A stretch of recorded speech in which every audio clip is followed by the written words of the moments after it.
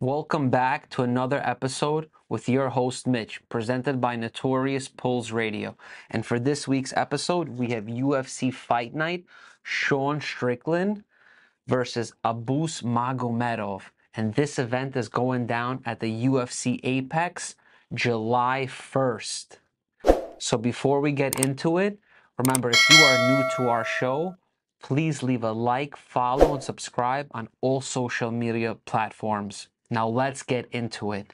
Strickland versus Magomedov. And I have to say, out of all the main events that the UFCs have been putting together, this has to be one of the softest main events. Obviously, Strickland, the 7th ranked middleweight, coming off a very good win over Nasruddin Imavov, is going against Magomedov, who's literally had one fight in the UFC. Obviously, I don't know why they would be feeding a guy like Magomedov to Strickland, which stylistically and based on the rankings doesn't even make sense. To risk such a highly ranked opponent against a person who has barely any fights in the organization is obviously baffled me. I believe that they could have put easily a top 10, top 15 guy against Strickland and made this that much more entertaining. But nonetheless, I still think this is going to be a very fun fight. How does this fight go? Like every Strickland fight, he stands in the pocket, and I believe he's going to have to stay away from the cage because Magomedov has a good wrestling background, and he's not going to want to sit and trade with Strickland. Strickland has a very good jaw. He's a very crafty boxer, and he has a ton of experience when it comes to fighting in this division. Magomedov, on the other hand, had one great win against Dustin Stolfus. And I liked his matchup against him. He did excellent. He had a nice TKO victory. But do I believe he earned himself a fight against a top 10 ranked opponent? No. This fight should be an easy, straightforward win for Strickland, and Magomedov is going to be a heavy underdog when it comes to this main event. But nonetheless, I'm still excited. It's a free fight, and I'm still going to enjoy it. Our co-main event is a very interesting matchup. So as you know, Damir Ismagulov on January 1st, 2023, actually announced his retirement. He lost this fight to Arman Tsarukyan, which later on he said that he had to retire due to health conditions and some undisclosed circumstances. But he had one fight left on his contract, and I am very excited that he's exercising that last fight on his contract against a very game opponent, and that's Dawson. Record 19-1. He's an American top 10 standout, and he's on a 10-fight win streak, which is incredible. I love watching Dawson. I love what he brings to the table every time he fights, and I think this is an amazing matchmaking, and I would have been way more happier if they would have gave these two lightweights the main event slot versus what the main event actually is. I do believe this is actually a huge matchup, and Damir never takes an easy fight. All his opponents have been absolute killers. Obviously, he fought Arman, he fought Guram, he fought Rafael Alves, he fought Thiago Moises. It seems like he has a thing with fighting guys from American Top Team. Obviously, that Dawson is one of their top guys, top lightweights in that gym. Obviously, Dawson is not a slouch himself. 10-fight win streak, of course. Had a great win against over Mark Madsen. Had another beautiful performance against Jared Gordon. This kid has it all, from the striking to the grappling. He is a complete martial artist. I do believe this might be a little bit more than Damir can chew. This is a very difficult matchup against Dawson, and I'm going to have to give the slight edge to Dawson. I don't know if Damir has that mental edge, when a fighter announces his retirement due to certain health conditions and then wants to come back around and fight again. I'm worried about his mentality, if he wants to just one-off one more fight to see if he still got it, or he actually fully recovered and he's willing to actually continue a run for a lightweight title. So we will have to obviously see that Saturday night, and I believe this is fantastic matchmaking by the UFC. I am super excited about this fight.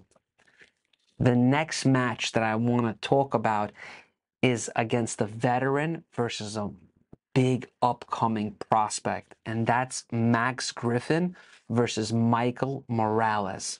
Obviously, Max Griffin, he's a big UFC vet, record 19-9, has fought a lot of people in the division, coming off a win against another UFC veteran, and that's Tim Means. He obviously had a decision loss to Neil Magny, picked up wins over Carlos Condit, Song Kenan.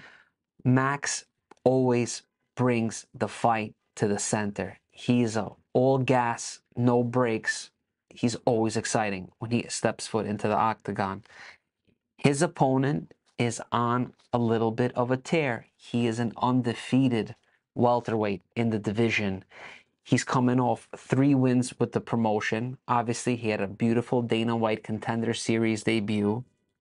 He had a great win over the veteran Trevin Giles, who obviously used to fight in the middleweight, so he's a nice big welterweight. So that obviously showed a lot to me.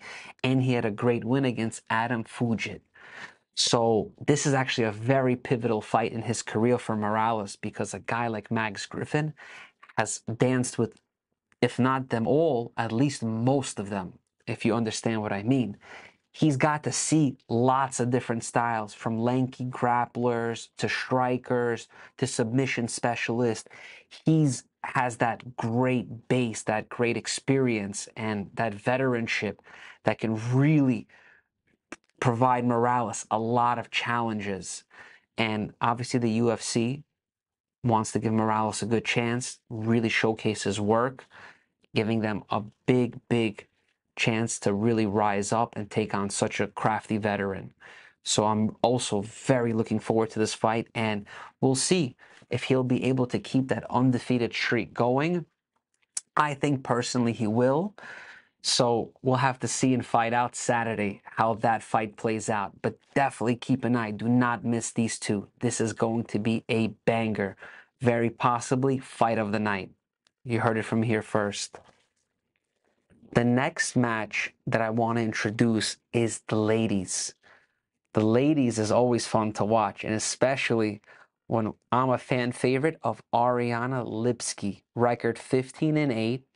The Queen of Violence is going against Melissa Gatto, record 8-1-2. Obviously, Ariana Lipski is a very crafty Brazilian fighter, also fighting out of American Top Team, is coming off a beautiful win against J.J. Aldrich. Her opponent, Melissa, is actually coming off a loss to the very talented Tracy Cortez. But she picked up 2 amazing wins in her division against Sidra Eubanks and Victoria Leonardo with outstanding fashion. This girl is a very big finisher. How I see these two playing out, as much as I am a Lipski fan, she's been too inconsistent.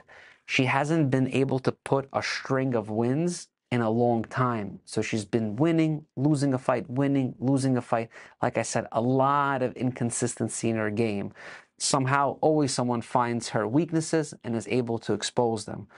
I believe that Melissa is that person, and she has that skill set, because even when she fought Cortez, Cortez had to take her all the way to decision. She's a really game flyweight, and I'm really excited to see her do her best performance to date against Ariana Lipski. So that's who I'll be rooting for Saturday night. And for the main last fight that I want to go over is we have the return of Kevin Lee back into the UFC. And the UFC obviously gives Kevin Lee no breaks. He's going against the very dangerous Rinat Fakhretdinov. It's even hard for me to say his name, but it doesn't matter. If you watch his fights, just remember the name Rinat. He's an absolute savage in the octagon. This man is an unbelievable wrestler, unbelievable grappler, and has an insane gas tank. 3 rounds, 5 rounds, I don't think it matters. This guy has no quit in him. He literally breaks down every single fighter he gets into the octagon. Obviously, Kevin Lee has always been a fan favorite. He's a very game opponent, but I do believe him fighting in the welterweight division is really not his space. It's a shame that the UFC doesn't have a division in between welterweight and lightweight, and that 15-pound difference is huge. It's like when you move from the lightweight to the welterweight and you are more of a natural lightweight, you become very, very small for that division. Because guys like Kamaru Usman, Khamzat Chimaev, Colby Covington, Gilbert Durinho, Bilal Muhammad, these are real size welterweights. And these guys, when you really step into that top 5, top 10, it really makes a difference between fighting in that weight class or a lightweight class. And I believe Renat is a tremendous welterweight with tremendous power, and he is going to ragdoll Kevin Lee. Kevin Lee's last win was against Diego Sanchez, who is way, way, way past his prime and has not even close, not even the same caliber. Kevin Lee's a very young, at only 30 years old, and fighting a guy like Diego Sanchez and coming off 2 losses, obviously, to Daniel Rodriguez and Charles Oliveira, I believe he is going into the meat grinder with Renat. I think the UFC matchmakers are just going to eat Kevin Lee alive one last time and send him packing out of this promotion.